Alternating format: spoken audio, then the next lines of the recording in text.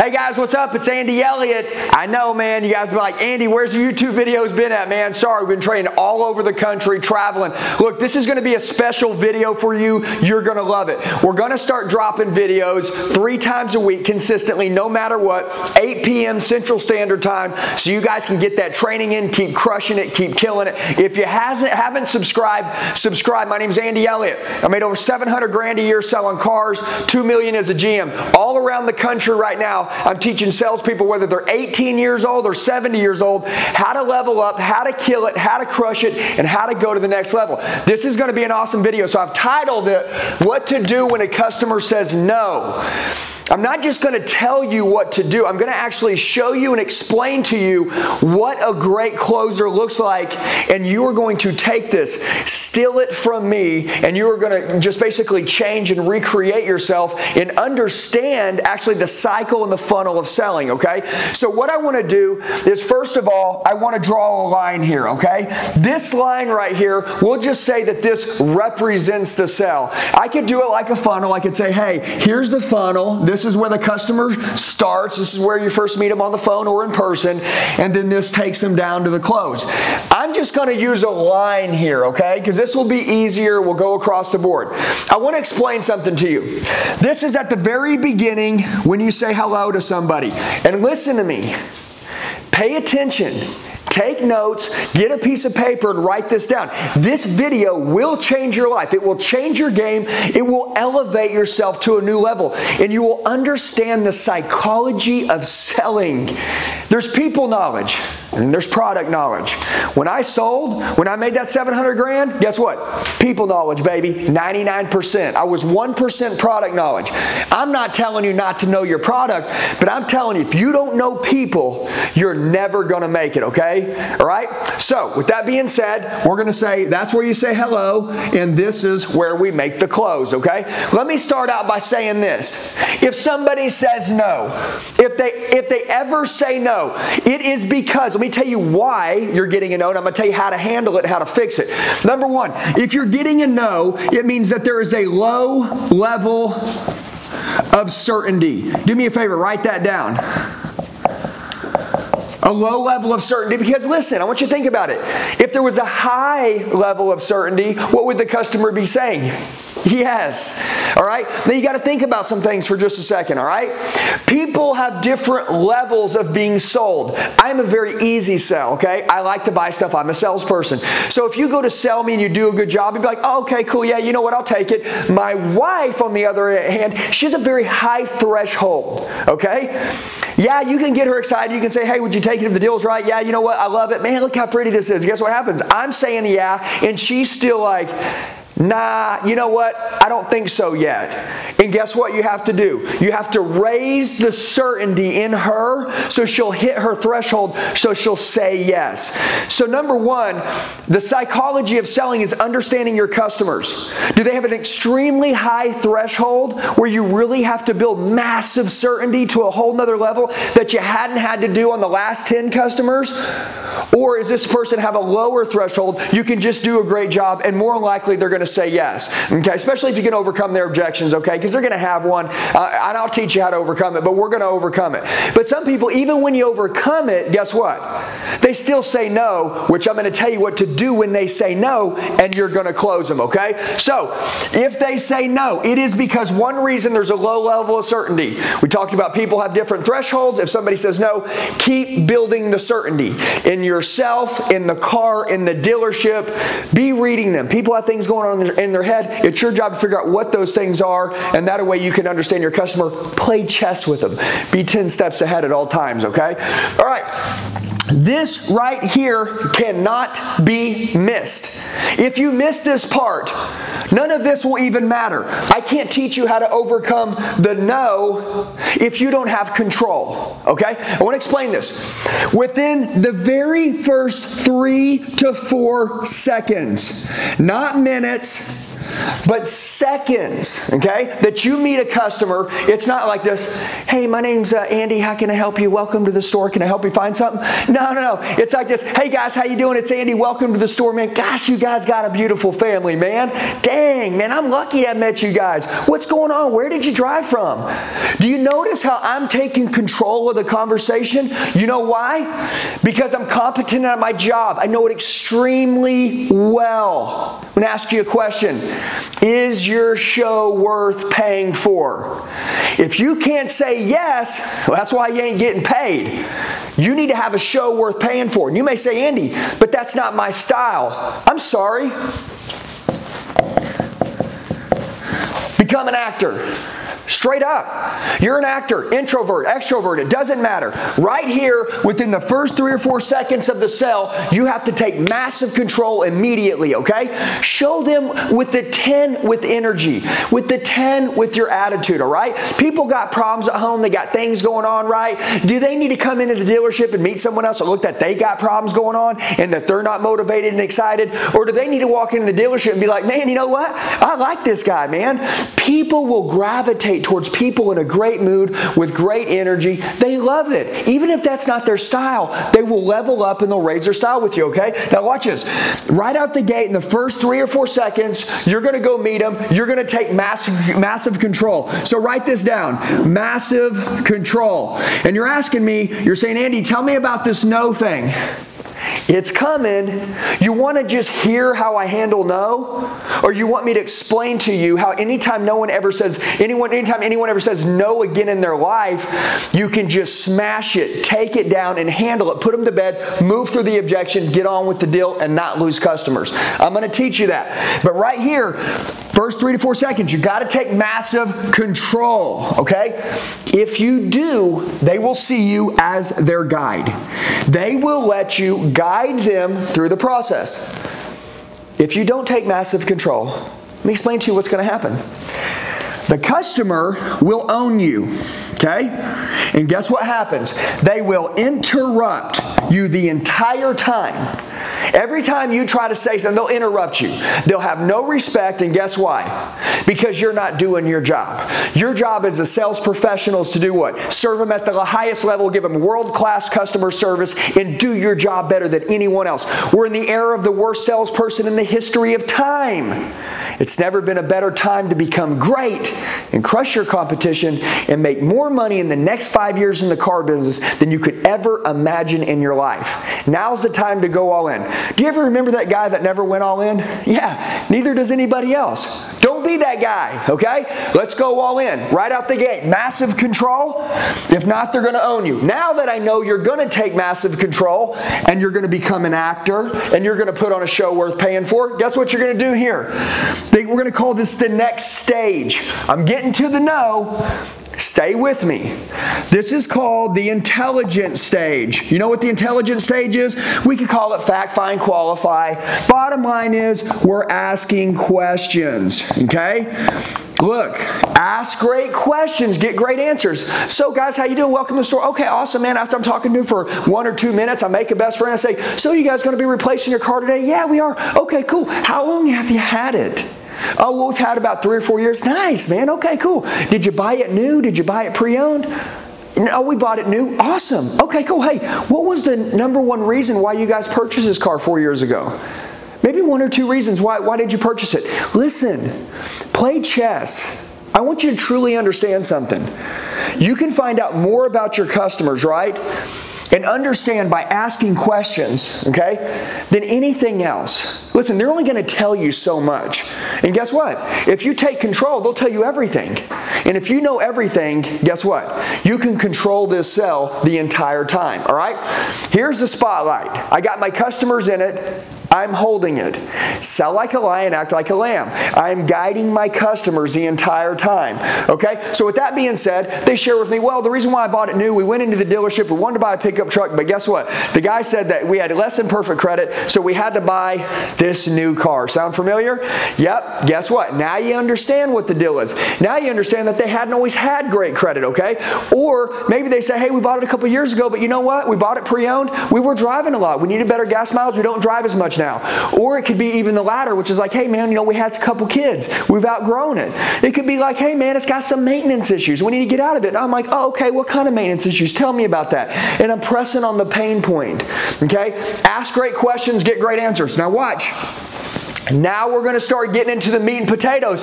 But I'm going to tell you something, right? If you guys don't understand what I'm saying here about taking massive control, you're not going to do a great job here at the asking questions part, which means you'll probably have a good chance of screwing the next step up, which is going to be obviously landing them on the keyword right car. Keyword right car. Okay? I got control. I ask great questions, get great answers. I put you on the right car. Guess what happens? I'm going to go take you on the test drive. For the first time in your life, you envision yourself owning this vehicle. You want to buy it. I know this because I've done my job, right? Guess what happens? I get off the test drive. This is where the no comes in. Be ready. I'm going to ask for their business, okay? I'm going to ask. I'm going to say, hey guys, look, based on all the information you've given me, I feel like we found the perfect car for you and your family. If I could get the numbers 110% to your satisfaction, surely you'd be happy to take it home. Am I right? And you're doing this with your head, right? Guess what happens? Guy says, yes. Okay, cool. Take him to the close. I already know that, right? That's a low threshold customer. Okay? He doesn't have to have a high level of certainty. That's a guy that's excited. He wants to buy some. He's like me and you. He's probably a sales guy. Likes to buy stuff. Okay, let's say he's not. And he's like my wife. And he says, hey Andy, I appreciate that, man. But you know what? I think we got a couple more cars we want to go look at. At that point, when he says no, I'm going to drop down here and I'm going to say no. Okay? He says no. You will not divert. You will overcome the objection. Okay? Guy says, hey, I got a couple more cars to go look at. And you say, hey, I understand. Look, let's say you had already gone and seen those other cars, right? And then this one right here, this beautiful car I have sitting here, this was the last one that you went and looked at. Listen, Mr. Customer, ma'am, sir, in the end, after if you've seen all the cars, all these, this one I have here, what would be the deciding factor in the end on actually which car you would actually buying? Like, what would be the reason, right? Like, would it be the car itself, regardless of the deal? Or you think it'd be the great deal that the dealership was willing to give you? I mean, in the end, what would it be, you think? They'd say, well, Andy, it'd probably be the great deal. I say, cool, man. So it's not a matter of if you're going to buy something, it's when. And the when is when the deal's right? Okay, yeah, right. And I say, cool, so if I can save you some time and money, would that offend you in any way? I take my hand, I go to shove it in their chest so that we can get a commitment and go inside.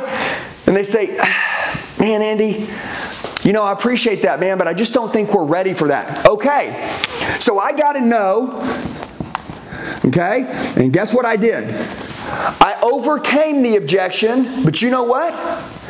They still said no again.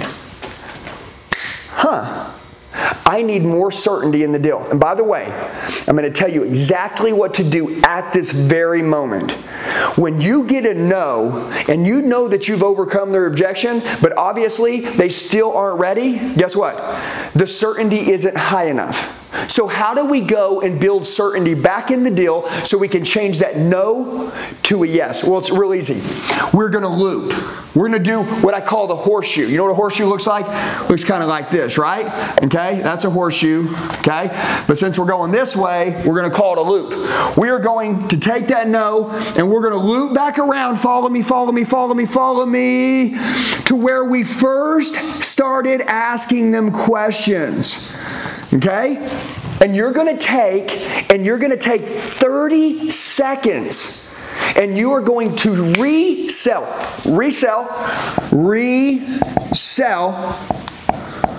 why.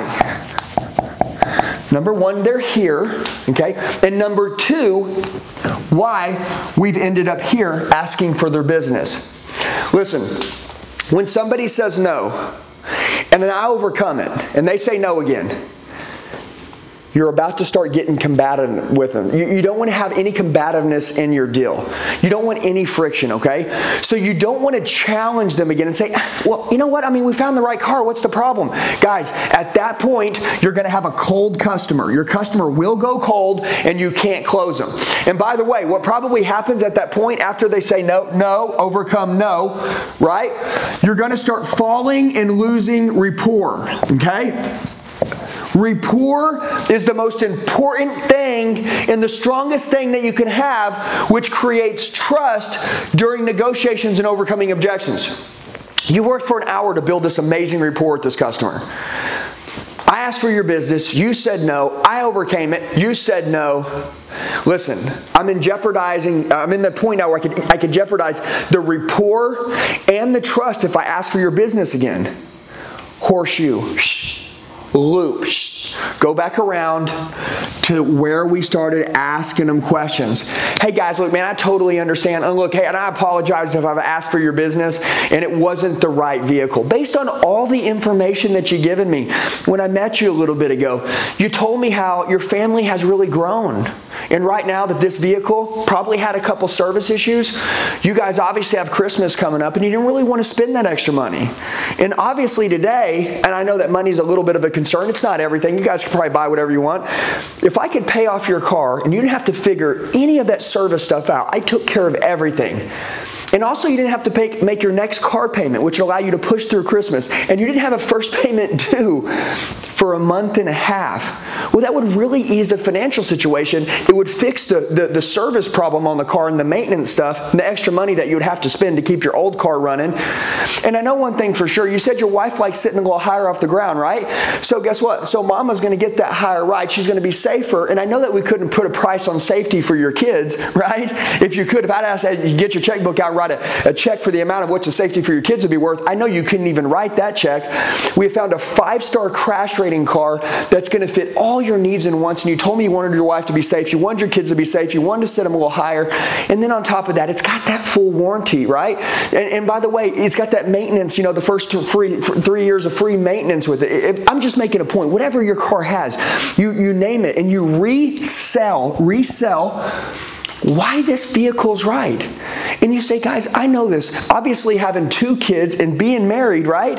I know that coming out to the car dealership is something you have to plan for. It isn't just like, hey, you know what? Let's stop by the car dealership on the way to Sam's, right? You have to plan for it. And I know that your time is very important to you. And the only thing in life that's non-refundable, that they'll never make more of, is time. So I know your time's extremely important to you. So Mr. and Mrs. Customer, my goal today was to ask you that if I could save you some time and I could actually take your vehicle that you know that you're going to trade it in anyways, and we have found a car that's perfect for you, and I could make that transition happen easily. I know sometimes a car can be, buying a car can be intimidating. I never want that for us. I just thought if I could handle it, make it the easiest transaction that you've ever had, give you a world-class customer service, and show you a deal that you couldn't say no to. Would you mind if I at least showed you a 5-minute proposal of all the facts and figures, and then in the end, it's completely your decision? Would that be fair, guys? Would you mind giving me the honor to try to serve you at the highest level today? Would that be okay? Watch this. What do you think they're going to say? Yes. And guess what? They said no. What to do when a customer says no? Guess what? They said no. I got them to say yes. And how did I do it? I did it by taking massive control within the first 3 to 4 seconds. Asking great questions to make sure I landed them on the right car, to make sure that when I asked for their business, guess what? I could advance the sale forward. But I didn't get a yes, so I got a no. So I went ahead and overcame the objection. Guy says, hey, I need to think about it. I say, of course you need to think about it. Look, I haven't given you enough information not to think about it. What I'd like to do, sir, ma'am, is give you a quick 5-minute proposal of all the figures. That way when you go home, you truly have something to think about. Would that be fair, guys? Thank you so much, guys. Give me an opportunity. Come on inside. Now I got them to try to advance the sale forward, but to say no again. Okay. No, overcome, no. Don't ask for their business again. If they said, I need to think about it, and you tried that, he said, well, I don't know, Andy, I think I still need to think about it. You don't say, what do you need to think about? Because you're going to put friction in the deal, and I'm telling you, you're going to make your customer cold, you're going to kill your rapport, and they're going to be gone. Loop, horseshoe on the deal, back around to the question stage. Always go back to the question stage, okay? Now listen to this. When you're reselling the entire situation, time kills deals. This needs to be no longer than 30 seconds, okay, to 1 minute. Now your goal is to have massive confidence in this resell. Massive confidence. Unbelievable eye contact. Listen, when your customers start falling apart, can you fall apart? No. They're falling apart. They're unsure. Are you unsure? Are you a little bit panicked because they're panicking? They're saying, no, I think we got to leave. And you're like, oh my God, what am I going to do? Where's my manager? No, you're the one that has the report. You're the one that has the trust. You're the one at this point that needs to hold yourself together. But guess what? If you don't have a plan, you will fall apart. I have just created the ultimate plan for you. But when you resell, when they say no, and you loop, and you go into those questions, in that question stage, for 30 seconds or a minute, and you're going into that resell, you need to crank the energy, crank the excitement, explain to them again why they're here, what you're doing for them. And guys, it's not a matter of if you're going to buy something, it's when. And the when is when the deal's right? And the fact is, I know when you find the right car, you also want to find someone to do business with that can take care of you. Guys, look, that's me. I got you. Have you ever won the lottery? You just did. I got you. I got you. I got you. Bam, we get a yes. Guess what happens? Now you're inside, you're closing up the sale. Guys, this is a training video that people would charge you lots of money for. People don't want to teach you how to become the best closer in the world. I do. If you haven't subscribed to my channel, do it now. If you liked the video, give me a thumbs up. If you loved it, shoot me a comment below. And lastly, if you want to level up and become one of the best closers in the world, let's just do this. Right here in the middle, 918. You can text me right now. You can text me and I will help you. You can say, Andy, how do I level up and go to the next level? Boom, I'll tell you how to do it. You say, Andy, I need more customers. Done. Andy, I need to become a better closer. Done. Andy, I need to know how to overcome objections. Done. Andy, I need more confidence. Done. Whatever you need, I got your back for life, okay? I love you guys. Shoot me a text, 918-210-0254. Look, 918-210-0254. Shoot me a text. Subscribe, like. Guys, hit me a comment below. Guys, share it to a couple buddies right now in the car business. You got some buddies in the car business. You got your buddy, he's a real estate agent. Guess what? He needs to hear this. This will make him level up. Share it. Share the love. Help me with the YouTube algorithm. I love you guys. Have a great day.